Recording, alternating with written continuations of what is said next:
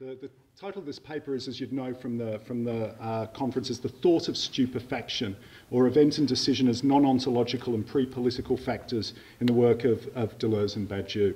And I've got two epigraphs with which to begin. The first one's from Giorgio Agamben, and he's talking about the word studium. He says, it goes back to an ST or an SP root indicating a crash, the shock of impact.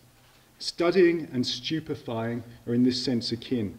Those who study are in the situation of people who have received a shock and are stupefied by what has struck them, unable to grasp it and at the same time powerless to leave hold. The scholar, that is always stupid. End of quote. So it's the first epigraph from Agamben. The second one's from Samuel Beckett. Ham says, what's happening? And Clove responds, something is running its course. End of quote. Now, I just want to begin by talking a little more about this stupefaction, because I think that one of the first problems that arises when confronting a genuine philosopher is that he or she must at least initially stupefy you. You must not know how to respond. If a philosopher has truly introduced you to something new, then the existing received distinctions with which you think will be, by definition, incapable of treating the intervention adequately, at best reducing it to the Procrustean bed of what is. Yet if you simply respond to the intervention with uncritical assent, then you also fail the argumentative conditions for philosophy, perhaps even succumbing to a kind of enthusiasm. Philosophy will be rational or it will not be, but if it seeks to reimpose established rationality at every cost, it will also not be. So the problem of this being stuck in the middle is also to say that despite what Mark said before, the event is not always simply to come, but also always already gone, vanished, less than reality. And in fact, you can also probably typologise philosophers vis-a-vis their attention to the event. In this, I'm going to just invoke this isn't in the written paper, but there's a Japanese psychiatrist called Kimura Bin. He has a sort of psychopathology of the event. If you come after the event, you're a melancholic. You spend your life running through your history going, where was my event? When did I come to be? Where was I? And of course, you never find it. That's the melancholic temperament. Now, the schizophrenic hasn't yet got to their own party. Is running around going, where's my party? Where's my party? Where's the event at which I'm meant to arrive? Then there's two ways of actually turning up at your party. And they're not as good as they sound. The first one is obsessional neurosis, where you wash your hands over and over again, for instance. I am at my party, I am at my party. It's another one. Or the final one, which Kimura Bin himself refers to as the originary landscape of psychosis, is epilepsy, which, strangely enough, where you actually do turn up at your own party and it's so much fun that you actually tap out and you're no longer there. So these are the four ways of failing to be at the event, which must, and I presume we all fall into one of these psychopathological philosophical accounts. But the thing that I above all want to emphasise is this thought of stupefaction. I really believe this, and I also want to emphasise this as one of the things that always irritates me in the commentaries on great philosophers, where they simply become commentary, exegesis, and in fact thereby fail the test of stupefaction, as if you could continue to go along simply commenting in a grand old style or according to received notions about someone whose entire oeuvre and conatus, I suppose, has been about derailing you from these from your existing routines. And I think that's something that needs to be emphasised with both Deleuze explicitly and Badiou also explicitly, and why not Whitehead as well. So I just want to underline this. There's a lot more to be said about stupefaction, but above all it means that we have to be very careful about the ways in which we attend to philosophy and try and represent the philosophers with whom we deal. Very simply, I think we cannot proceed according to existing categories and philosophical methodologies, simply by immanent exegesis, simply through compare and contrast, as people are now doing again and again with Deleuze and Badiou. Either the establishment of a third way, which for both Badiou and Deleuze is unthinkable precisely because it entails the routines of mediation against which both of them polemicise quite fervently. Or finally, even methodological suspension. I don't know what we're doing. Let's just wait and see. Let's just hover around in these texts with infinite patience until somehow we can, maybe find a way to get through. Because of course. I think I mentioned this to a couple of people before. You might be in the situation of Buridan's ass, which, as you know, it's a famous scholastic paradox. Starving ass wanders into a barnyard, two equally appealing bales of hay in front of him. There's no criteria whatsoever for distinguishing between these bales, and of course the ass drops dead trying to make a decision which one, the one on the left, the one on the right, and dies. So you simply just can't hang around hoping that something's going to happen or some, divine afflatus is going to strike. What Oliver and I want to then do today is say a number of things, and we're going to, of course, given the themes of this conference, isolate a key concept, the event. This isolation is going to involve a situating of the conditions that impel a return to such a concept, of a situation for thought in which the necessity to think what an event might be has to be seized as a task. It sounds probably too Benjaminian, but there we are. On a basis of an outline of the situation, we want to talk about how the thought of the event at once emerges from a problematic in which language is the threshold for such a thought, and yet cannot, qua language, prove an adequate ground for such thought. As we'll see, both Deleuze and Badiou are forced to engage with a problematic of language in order to rethink the event, albeit in radically different ways, but also radically similar ways too. In doing so, we're going to talk about some of the problems each has in thinking the event, and finally we're going to speak very briefly, I think, but very importantly and incisively about what their thought has, the consequences their thought has for any thought of the political. Above all, one of the things I want to underline is the event is not simply a concept for both philosophers, but a name for that itch of unreason that stupefies thought, that forces thought to a standstill, demanding new forms of thinking which themselves cannot be resolved except at the cost of inconsistency. In fact, if Deleuze and Badiou's strength is substantially due to their willingness to grapple anew with the exigencies of the event, in their attempts to think it, the event drives them ever further into their own stupefying difficulties that force, in turn, further essays of thought that further multiply the difficulties.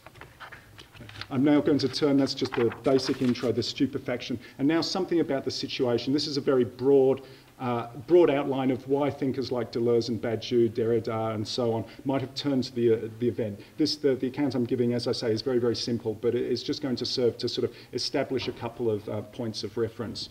The situation of thought in which these people start to work, 1960s France, is trying to, I think, de-theologise thought radically, and it finds itself forced to do so in a very particular philosophical conjuncture. We're going to characterise this situation as a knot of legacies and opacities. Above all, Heidegger's thought of the event and language as the house of being. Hegel is delivering the problem of becoming considered in terms of negation, and Saussure's conception of language as a diacritical system of differences to provide the only scientific or the best scientific model for a systematic thought of systems. So these three sort of like very, very unfortunately reduced pointers. Now, the emergence of the contemporary French thought of the event is bound up with the struggle to escape the force field of these legacies. Indeed, even in the preface to Difference and Repetition, Deleuze himself makes some of the similar signposts. Now, all of these thinkers, Foucault, Lyotard, Derrida, Deleuze and Guattari, Badiou and so on, they find Heidegger overwhelming.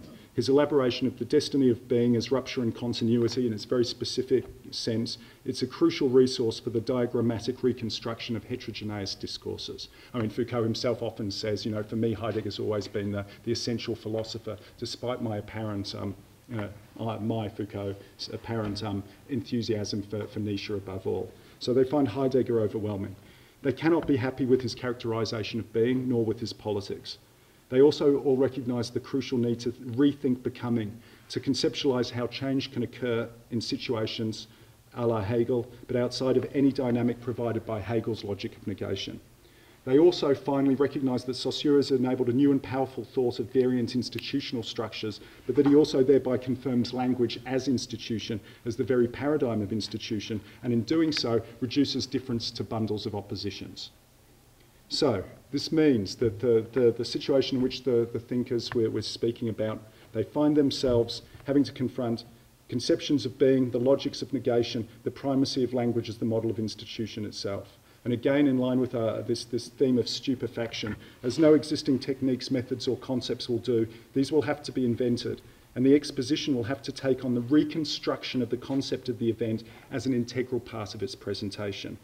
The event, in doing so, must be distinguished from accident on the one hand and essence on the other, which also requires thinking the status of chance and of contingency, of the absolutes and of different modalities of such. and chance and contingency not being the same. If one takes as an entrance point for this reconstruction the relationship between the event and the institution, there's three different moments that we want to identify in contemporary French philosophy. And these moments are not chronological. In fact, they sometimes appear within one and the same text.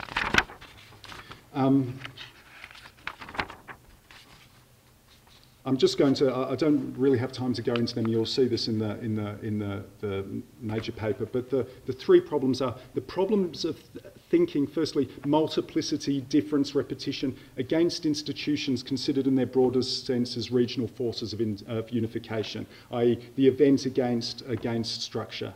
Secondly, then, the problem of the centrality of the event as opposed to its consideration as a marginal or supplemental moment in the elaboration of an ontology. So the first one, event against institution. The second problem about putting the event, what happens when you place the event directly at the centre of your thinking rather than dealing with it on the way or as a byproduct of ontology.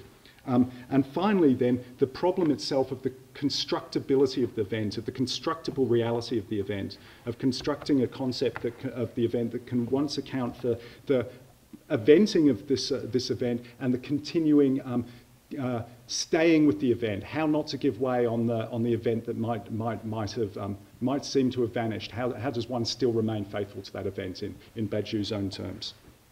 Now, the challenges, this attempt to rethink the event is so difficult that in doing so, I think in attempting to come to terms with it, it threatens to render thought itself inconsistent.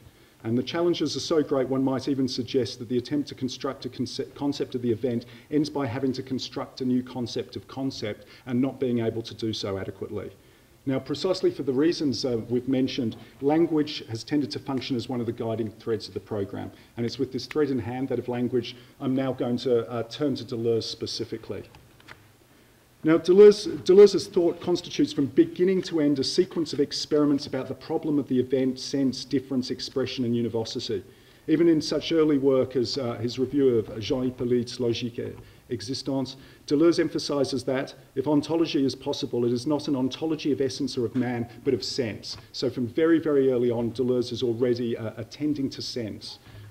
It's by way of radicalisation of this sense of sense, that is, as extra-ontological becoming, that Deleuze's works of the 60s pursue a theory of the event, most explicitly in his magnificent text from 1969, The Logic of Sense. Now, what Deleuze is attempting in his works of this period is nothing less than a resumption of classical philosophy, as Badiou himself puts it, perhaps even in the guise of its opposite. Yet if, as Badiou also claims, one of the crucial aspects of Deleuze's work is the latter's evasion of the linguistic turn, although Badiou himself can't really decide how caught up in language is Deleuze. And in fact, the history of commentary really is split on this question. Deleuze himself seems at sometimes to marginalise it. At other times, he places it implicitly at the centre of his thought. And correspondingly, the tradition of interpretation of Deleuze can't quite place how important or where language should fit in this, in Deleuze's programme. And Badiou himself is kind of flip-flops on the question. I think it's a key question for reasons I'm about to explicate. Perhaps the case is, as Jean-Jacques Leclerc puts it in an excellent account, quote, Deleuze is an integral part of the linguistic turn that characterises classical French theory. But the paradox is that he is also the heir of a tradition of, if not downright hostility to language, at least deep distrust, end of quote. Perhaps the simplest way to deal with this is simply to say, Deleuze attempts to construct a theory of the event by passing through language itself. In this regard, The Logic of Sense is a foundational text. It's interested still in philosophical foundations in a way that Deleuze later rejects or at least deliberately complicates. One should also note that this book, which Deleuze himself called a psychoanalytical novel, and not, I'm really angry with this, a psychological novel as it's given in the English translation, which is an absolute abomination given there's a big difference between psychology and psychoanalysis, and for the translator to simply replace psychoanalytical by psychological not only is a terrible error, but it also misdirects people's readings of that text, and precisely around the question of the relationship to language and psychoanalysis, which in France itself at the time is, as you know, dominated, at least for the philosophical scene, by Lacan. And also in that text, The Logic of Sense, Deleuze is also very involved with the English school, and particularly Melanie Klein's forms of object relations. So to reduce or negate this from the very, very beginning already shows that people are failing to read just how important language is. That mistranslation is not just a sort of party political program, but it's also a misreading of it shows a misreading of the text. The other thing, in fact, I think the book engages in a radicalisation of the famous Lacanian distinction between statement and utterance, i.e. in Lacan, this is an insistence on the irreducibility of a cleavage within any act of discourse itself. And in fact, Deleuze radicalises this, it seems to me. Note too, the form of logic of sense. The logic of sense then properly, it's advisable, I say advisable advisedly, to take account of its form, the length and distribution of chapters, their titles, not to mention the relations forged within each chapter between traditional philosophical reference, literary developments and logical argumentation. As we shall see, this deformation of philosophical presentation is itself a work of philosophical ethics. And that's something, once again, to come back to something, the stupefaction, the way in which these people are proceeding is absolutely integral. It's itself has a conceptual, uncircumventable conceptual loading. Take, for instance, the very first entry in the book. It's entitled First Series of Paradoxes of Pure Becoming. The first here designates at least three things. First, that it's indeed the first entry in the book, it's the first series. Second, that there will be more than one series in the book, of which this is the inaugural series. Thirdly, that each chapter is itself has been redenominated by Deleuze a series and not a chapter. It's not a chapter of a book, it's a series in a text of some kind. In fact, this has already taken us to the second word, series, which itself becomes a concept in the course of the book's elaboration. So this inexorable movement from first to second word already leads us towards something at which we may not have yet arrived, that is, to the movement of sense itself, because there's a movement of sense in Deleuze, as you know. As for the paradoxes which are spoken of in this title, here they're notably plural, they're not singular. We shall find that paradox is one privileged way in which sense itself can be exposed as the expressed of a proposition. And the adjective pure is also crucial, as is the gerund becoming. But these cannot really be meaningful until the book has been read and reread. And there's also some sort of injunction, it seems to me, to reread these series rather than simply read them. In fact, it's probably in my opinion, it's impossible to read. Reading is the impossible. You can either not read or you can reread, but there's no actual act of reading. Now, the text proper opens with a very suggestive opposition between Lewis Carroll's purveying of nonsense in Alice in Wonderland and Through the Looking Glass, and Plato's distinction between measured things and unlimited becomings. From there, Deleuze goes on to discuss Stoic logic and ontology, contemporary linguistics, absurd and impossible objects, Lacan, Lévi-Strauss, Aeon and Chronos, Mallarmé, nonsense, good sense and common sense, Artaud, Husserl, Leibniz, among much else. So it's quite a crazy, if you really read this book, it's quite a crazy book. It's like already, it's already doing a number of things which really are not in the classical philosophical manner. Now, this linking of the disparate is itself a procedure, and tracing its details leads us into the dark arcana of Deleuze's thought. In the section entitled Third Series of the Proposition, Deleuze establishes the basis of his theory. Deleuze, like the Stoics, is interested here in the proposition as the basic element of language and identifies three distinct relations within the proposition. These are firstly denotation, secondly manifestation, and thirdly signification.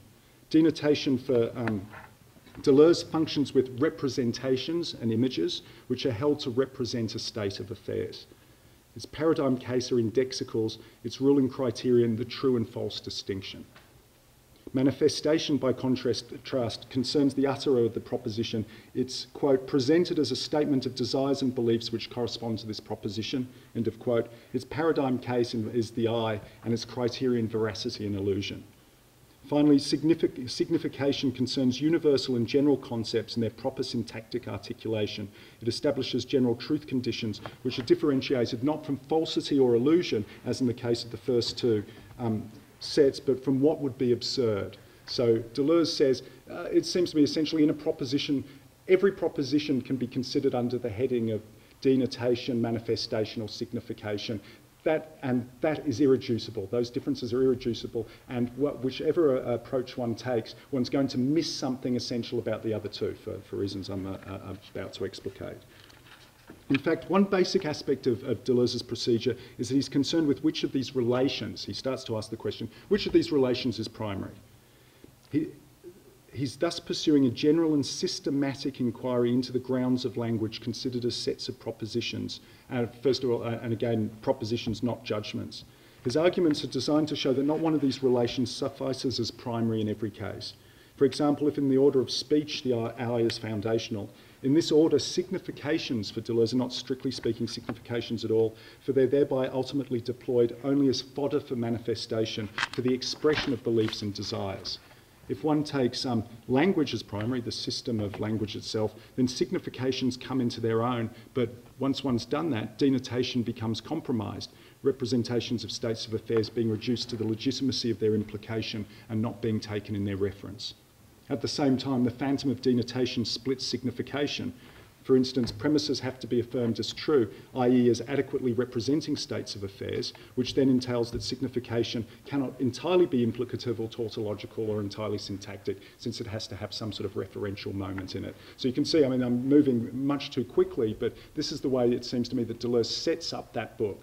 First of all, language, the proposition. These three types of propositions, they're all heterogeneous. None of them are able to function as the foundation for any of the others, and in fact they imply there are others as well. So we already have within language itself and within any propositional act, like this bursting heterogeneity, which Deleuze starts by basically trying to emphasise. But because, as I say, it's also a foundational inquiry, he's interested in what's going to be primary among propositions. Not only for Deleuze are none of these relations capable of grounding one another, but none of them are capable of functioning without one another. The manifestation of beliefs and desires would be impossible without concepts, for instance. So here's Deleuze, from denotation to manifestation, then to signification, but also from signification to manifestation and to denotation, we are carried along a circle, which is the circle of the proposition. End of quote. In order to break this closed circle and ground the proposition, Deleuze is compelled to add a fourth relation to this list, that of sense. This is where sense and the event emerge for Deleuze. Sense for Deleuze is a non-existent entity which can only present itself as paradox and nonsense. It's essential to note Deleuze never explicitly defines this term as such. It's just he deploys it rather. It can mean at once senses, meaning, direction. He plays on the polyvalence of it without ever admitting its equivocity. And the very nomination, sense, is therefore polemical, not only directed against such dualisms as the intelligible and the sensible, but against what he calls the more profound and secret Platonic dualism of limited things opposed to a pure becoming without measure. Deleuze then argues that sense cannot be reduced to any of the other relations, but must be, and this is a very important quote, both the expressible or the expressed of the proposition and the attribute of the state of affairs. We will not ask, therefore, what is the sense of the event. The event is sense itself. The event belongs essentially to language. Underline essentially. It has an essential relationship to language. End of quote. Sense thus comes to function for Deleuze as providing a non-foundational foundation for all the other relations in the proposition.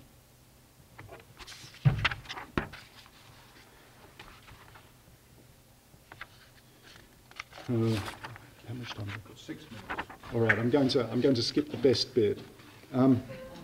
It makes no sense. We've just seen an event has just taken place, Henry. Not a very big one or a good one, but an event. Given that, and Deleuze emphasises, again, I mentioned this briefly at the beginning, the movement of sense itself, just the very stupid fact that language is itself sequential and has to be sequential in some ways, that at the beginning of a sentence, you really never know where it's going to end up. And you really don't. And so one of the things that the movement, this is almost for Deleuze an incredibly, pragmatic aspect of the movement of sense is that you don't know where I don't know where I'm going when I'm speaking, although I might think that I know where I'm going when I'm speaking. I didn't know that I was going to say that while I was speaking. And so you can see that sense is already divagating. It's not yet. And as soon as the sentence is over, well, it's the express to the proposition. It exists nowhere. It's already over. It's always already to come. It's always already over. And it's also always implied in the very act of speaking, in the movement of sense that carries along all the other relations of the proposition. So there's something very simple and analytic, it seems to me, about Deleuze, which has also been mystified in a lot of the secondary commentary. It's a very, very simple, stupid, stupefying aspect of language pragmatics, perhaps. And that's this is one reason why the event never is, but is always becoming. The proposition's never the last or final proposition. Its entire sense will be altered by the addition of further propositions, and yet this sense can never be said as such. There is no meta-language, to put it another way. It can only be expressed. Its incorporeal subsistence can therefore be most fully shown in paradoxes and nonsense, which open up new zones of problems for thought, but without necessarily passing through any activity of questioning, which tends to take interrogative forms driving towards denotation, manifestation, or signification. It's not that Deleuze is against asking questions, of course. It's simply that the opening up of new zones of problems for thought is not necessarily identified with the question of being has today been forgotten, for instance. There's already, again, an implicit polemical reference in. Deleuze's point is basically this: paradox and nonsense are ineradicable and insistent features of propositions which, even as they may conform to all criteria of denotation, manifestation and signification, are nonetheless irreducible to such criteria and cannot be satisfactorily explained or explained away by, or neutralised by any recourse to the true, the veracious or truth conditions. And paradoxes, and this is why Deleuze has an enthusiasm for nominalism, they present serious difficulties to the thought of universals. For instance, one of his key references is the problem of infinite regress.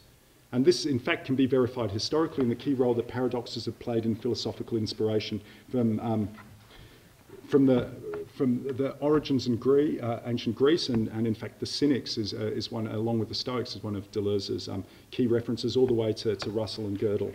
And not only can paradoxes not be simply excluded by logicians, but paradoxes practically give rise to entirely new enterprises within thought. I mean, in the set theory paradoxes, for instance, which are so important in the development of set theory, but also for Badiou as well in his theory of the undecidable and what the consequences of that might be for rethinking the event in philosophy. So such paradoxes clearly also serve a crucial pedagogical function for philosophy, which, on Deleuze's description, does not transmit itself by way of a promulgation of doctrine, but precisely through unhinging good and common sense. And this again directs us to the problematic of stupefaction. Deleuze's own propositional calculus thus situates itself fully in the cynical and stoic and scholastic tradition of logical analysis and teaching.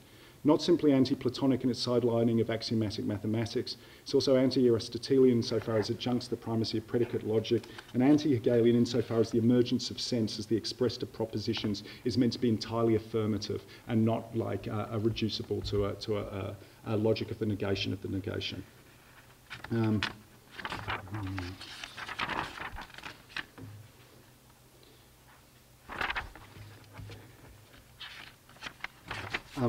I'm going to be very quick. I'm going to have to reduce it to two propositions now. So if the event is extra-ontological, subjective and political, necessarily given that it only it cannot be reduced to the relations, the propositional relations, it's eminently ethical and again in the pedagogical, stupefying way I spoke of before. This is why you can say is not Humpty Dumpty himself the Stoic master. On the other hand, what's the relationship to politics? And this is where I'm going to conclude on a dissatisfactory note of irresolution, which is going to be thoroughly resolved by Oliver in my wake. And the point that I simply want to make is none of the commentators, none of the very authoritative commentators on Deleuze and the political can agree in the slightest about what actually is the politics for Deleuze. Is he a political thinker? Is he a thinker of politics? Does he really have anything to do with politics at all? And all of these very reputable authorities are completely at odds. Not only are they completely at odds in the sense of a tradition usually produces variations which can't be reconciled, but I want to, and Oliver wants to make the point that there's something volatile about Deleuze's text itself, which makes it impossible for you to decide one way or the other significantly, and this is completely integral to the way in which he thinks the event. So it's not just a failure of the commentators or a simple taking of positions or an attempt or disagreements about interpretation. There's actually something inherent in the volatility, and it's a directed volatility of Deleuze's work, which makes it impossible, literally impossible, to stabilise any opinion about the political chez Deleuze.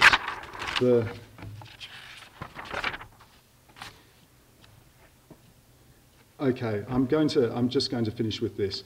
Deleuze's theory of the event with a recapitulation. It's initially derived from his confrontation with the theory of language. This language is pragmatic, logical, systematic and consistent, at least if one accepts Deleuze's starting point in regards to denotation, manifestation and signification.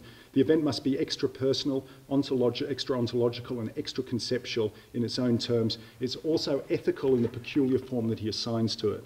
Yet it's also important to say that he himself is not altogether satisfied with this attempt. In fact, he sort of makes vague gestures of repudiation of his own earlier work, and he returns to it throughout his work under a swarm of different names, and indeed by attempting to rupture with language by turning to other interlocutors and other fields. And I'm going to end on that note of irresolution. So thank you very much.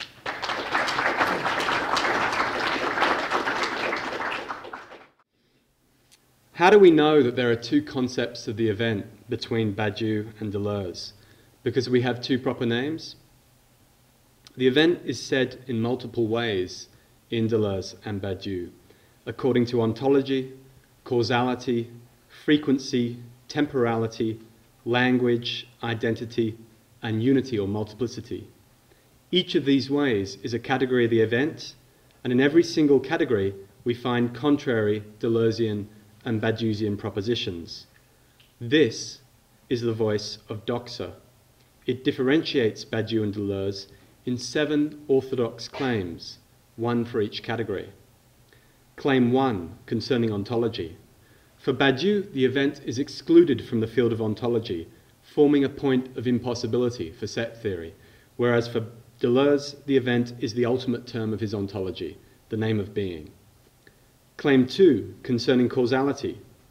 For Badiou, the event is a punctual cause without being an effect, since it has no origin, whereas for Deleuze, following his adoption of a Stoic ontology, the event is an effect, a host of effects, without being a cause. Claim 3, concerning frequency. For Badiou, the event is rare, occurring only in very particular situations, whereas for Deleuze, the event is ubiquitous and omnipresent. Claim 4, of temporality.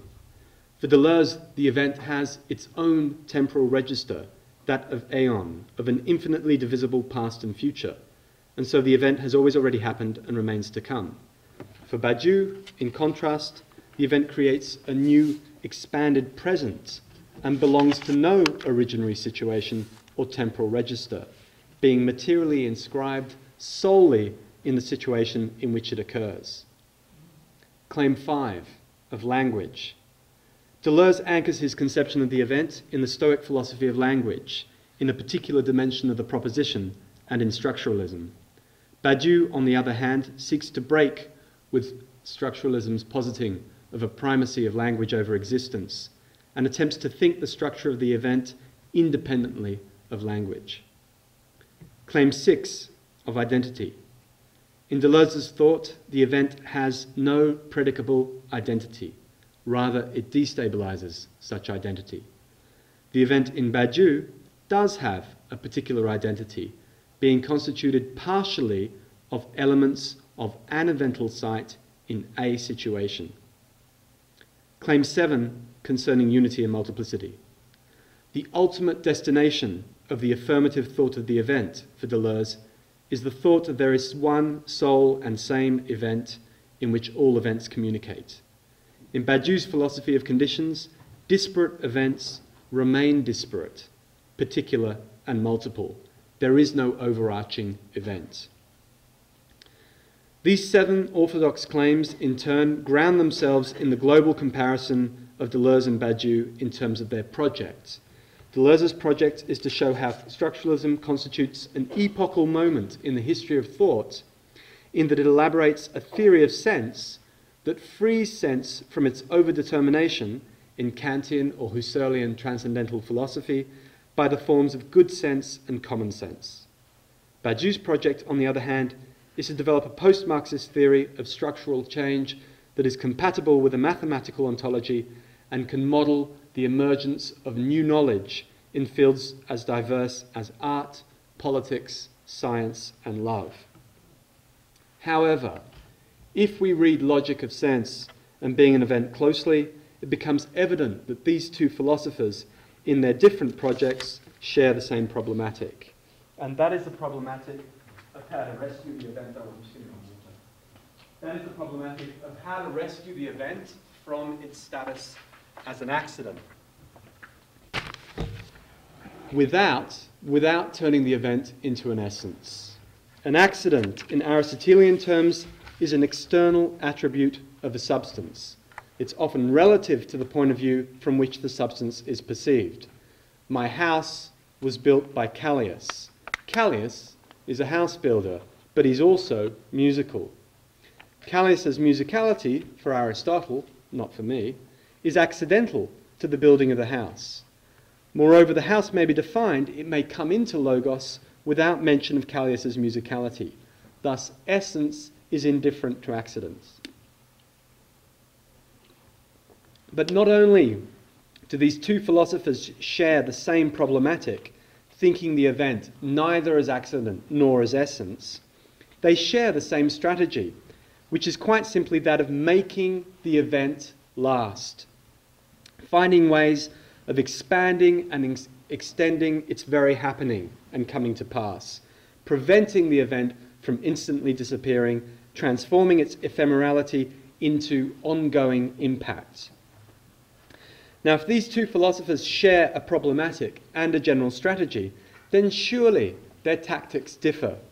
This is where we have to enter into the details. I will identify 4 tactics for making the event last. And I will start with Deleuze's tactics, contrast Badiou's, and then start overlapping them. So the first tactic is to divide the ideality of the event from its spatio-temporal actualization. This is one of Deleuze's explicit tactics in the Logic of Sense. The effect of such a division is to guarantee the possible repetition and extension of the event beyond its initial punctual occurrence. That is, in its ideality, the event cannot be exhausted by any of its occurrences. In a strange move for a supposedly anti-Platonic philosopher, Deleuze thus generates an autonomy of the event by paradoxically stripping it of its eventhood, its quality of occurring or happening in a particular locality. But for Deleuze, the event is not just independent ideality, but it is also incarnated in acting and suffering bodies, and thus it is dependent. For Badiou, on the other hand, the event is literally nothing outside its spatio-temporal actualization as a multiple. If it is not named at a particular locality, it appears, he says, so as to disappear. However, in its occurrence within a particular historical situation, an event is strictly divided from a stable registering or representation of its spatio-temporal actualization. That is, for Badiou, a named event is extremely unstable in its identity. It forms a point of opacity and an enigma for what he calls the state of the situation. And thus, hypothetically, an event could be named in different ways. Thus, Badiou too divides the event from its actualizations. The event is not the same thing as the named event of an intervention. The second tactic of making the event last is to assign the event to an independent ontological register. So Deleuze, as we know, develops his own version of a Stoic ontology. He separates 2 realms: the realm of bodies and states of affairs, in which bodies act upon each other and suffer each other's actions as causes. And then there is the second realm of events as effects or attributes, linguistically indexed in infinitive verbs. The tree is a body, and there is an interpenetration of light energy and chlorophyll that leads to the effect, the event of the tree greening. To green is an event attributed to the body tree. Events are thus not only divided from their particular spatio-temporal realization in a state of affairs, but they enjoy their own consistent ontological plane, the plane precisely of surfaces. Moreover, the division between bodies and events, or causes and effects, corresponds to two different versions or forms of temporality. The temporality of bodies and their interpenetration is that of chronos, and its dominant mode is that of the indivisible present. The time of events, on the other hand, is that of aeon, characterized by an infinite divisibility of the present into past and future, to the point that there is no present, but a continual communication between the past and the future. Now, what this does to the event is transform it from a punctual occurrence into an original envelopment of several stretches of time, and each stretch of time is placed within another, like a series of Russian dolls. Now, at the same time as he constructs this temporal expansion of the event, Deleuze also renders the event equivalent to any process of non-fixed change whatsoever. That is, he renders the event equivalent to becoming. Do we find anything like this tactic, this second tactic in Badiou? Well, first of all, the orthodox claim 4 mentioned earlier was correct. Badiou does not admit any other ontological realm than that of infinite multiples. There are only infinite multiples, and some of them could quite possibly schematize temporal situations, but none of these temporal situations has any privilege concerning other situations. That is, time does not cast a shadow over being.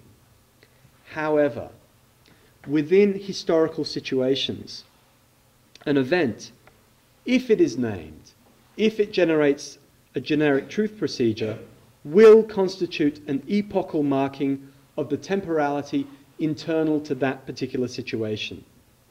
Moreover, there is a specific temporality of a truth procedure, and that is none other than the future anterior, the activity of forcing, which is the activity of creating new knowledge of the situation to come, the expanded situation that would welcome the event. The activity of forcing concerns what statements will have been true concerning the new situation. Thus, there's a continual circling in between the past and the future in the activity of forcing, in the elaboration of the effects of the event, in the concrete, contingent, possible expansion of the event. Badiou, too, thus renders the event equivalent to a process of change, but it's to a very particular form of change, inasmuch as a generic truth procedure is nothing other than the continual expansion of the identity of an event, an expansion of its envelopes of consequences throughout the situation. But, again, in contrast to Deleuze's employment of this tactic, the second tactic, Badiou does not grant himself an entire ontological register on which events are immediately and automatically equivalent to change. This is a little like pulling a rabbit out of the hat. But then what is philosophy in Badiou but a guaranteed register for events? Not of every event, but the existence of the register of philosophy is assured. The third tactic employed to make the event last is the simplest, and that's you turn the event into the destabilization of structure. Let's start with Badiou this time.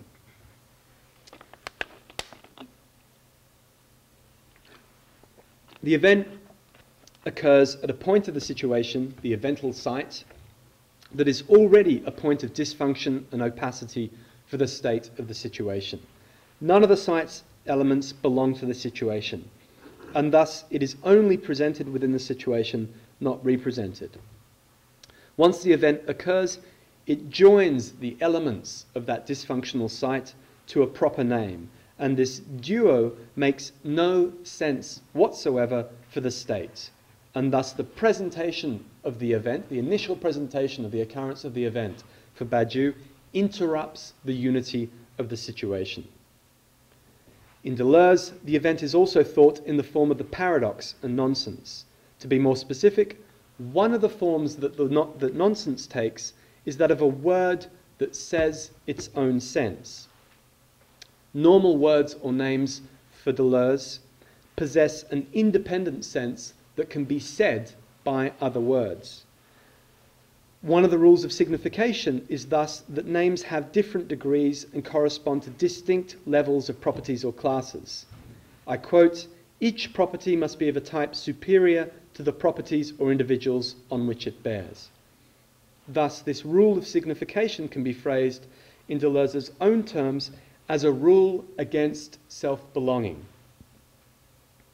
I cite, "A set cannot contain itself as one of its elements." And this is Deleuze speaking, not Badiou. Deleuze speaking a good 19 years before being an event. The structure of the event, qua nonsense, is thus a self-reflexive structure in Deleuze.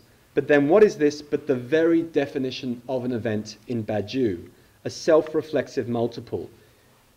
An event is defined as itself plus, it's defined as a set that constitutes of itself plus the elements of an evental site.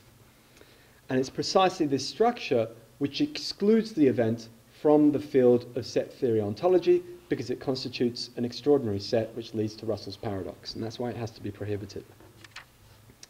Finally, the fourth tactic for making the event last: turn the event into the event of structure. The event can be conceived as the immanent constitution and production of structure.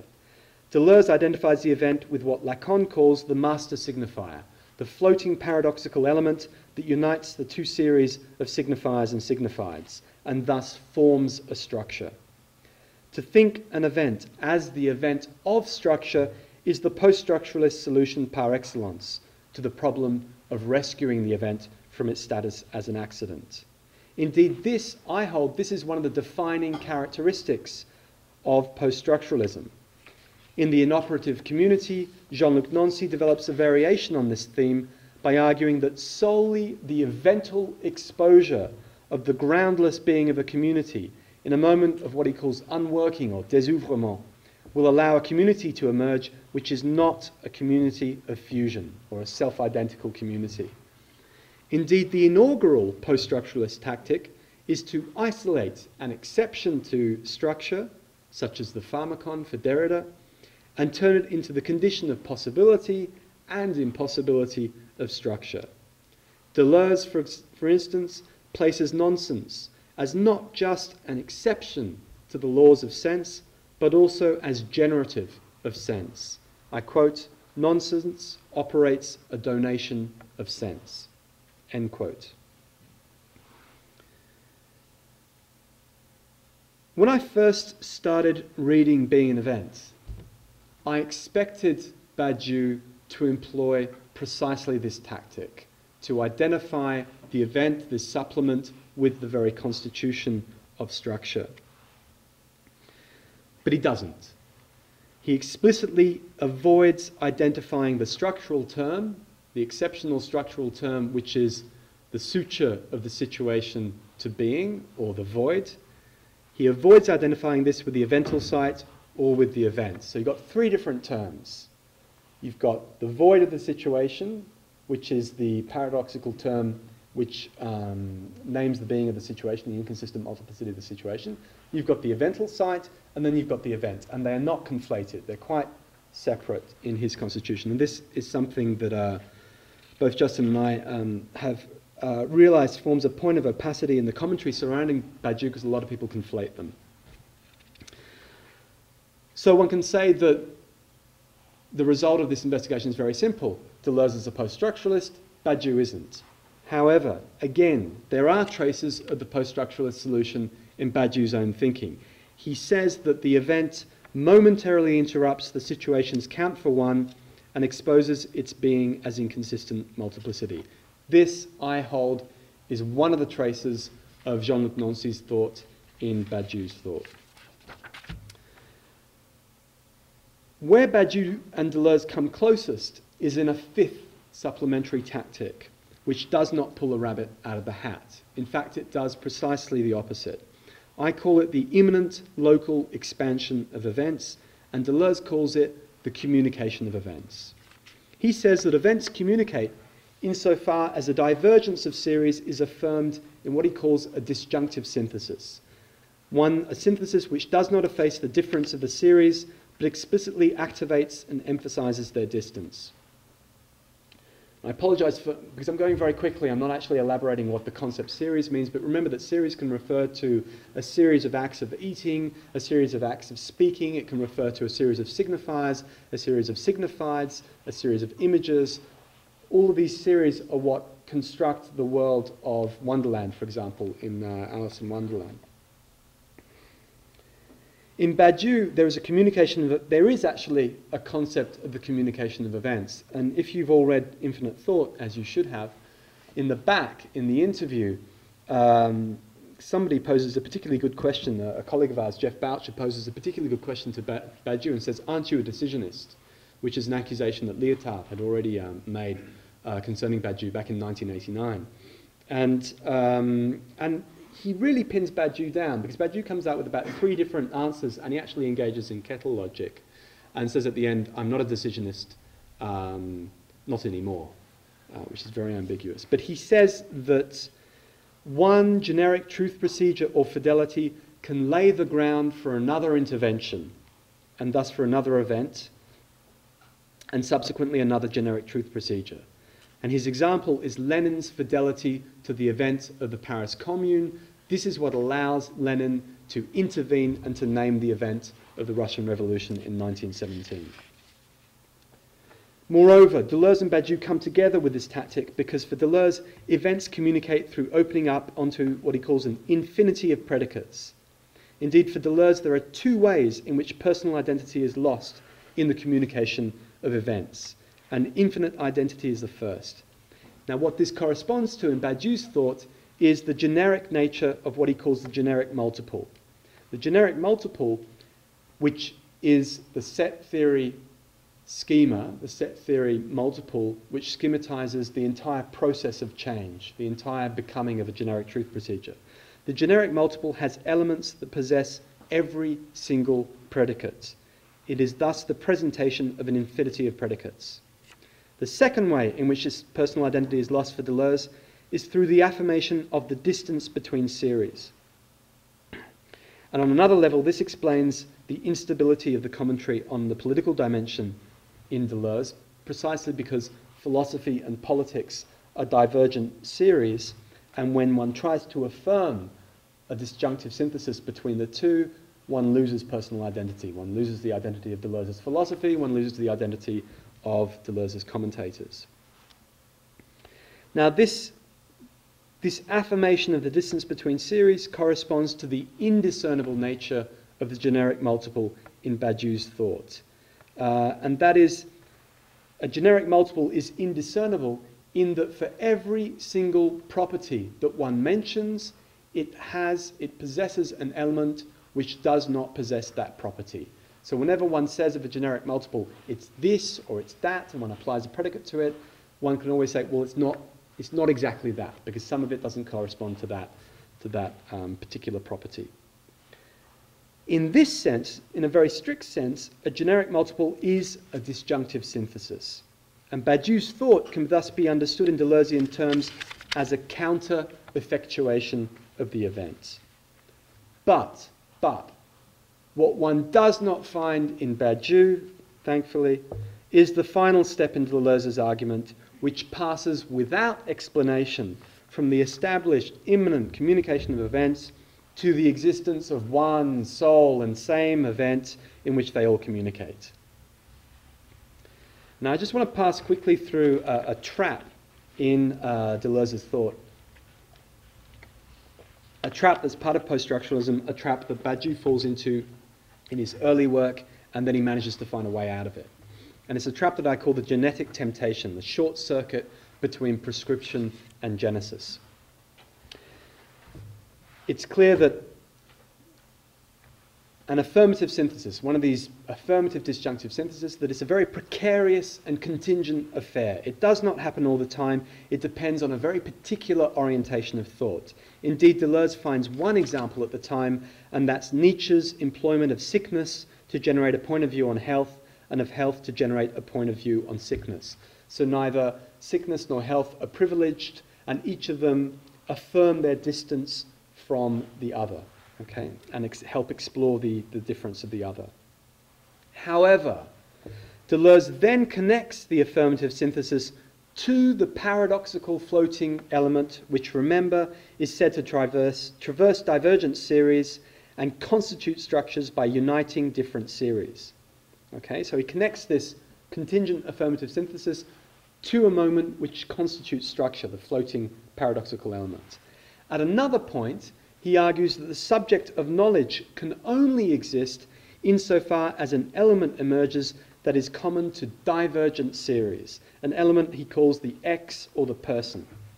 In other words, there would be no subject of knowledge whatsoever if it were not for the synthesis of divergent series. What thus happens in Deleuze's thought is an oscillation between what I would call a prescriptive moment, he describes an operation of thought that can happen, and a structural or genetic moment. He claims that this operation of thought has to have happened already because otherwise the structure would not exist in the first place. Now, Badiou installs precisely such a short circuit in Théorie du Sujet. In that work, the task for thought is to conceive how a political structure can change through what he calls the historical periodization of the dialectic, which is an incredibly difficult challenge for thought.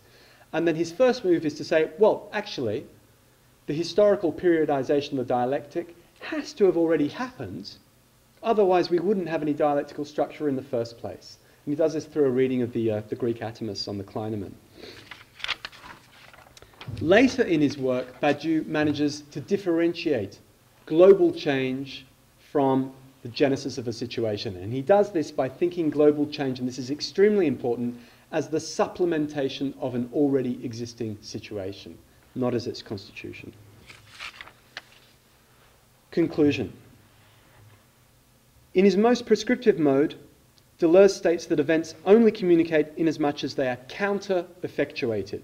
To counter-effectuate the event is to grasp the event which effectuates itself inside oneself as another individual grafted onto oneself.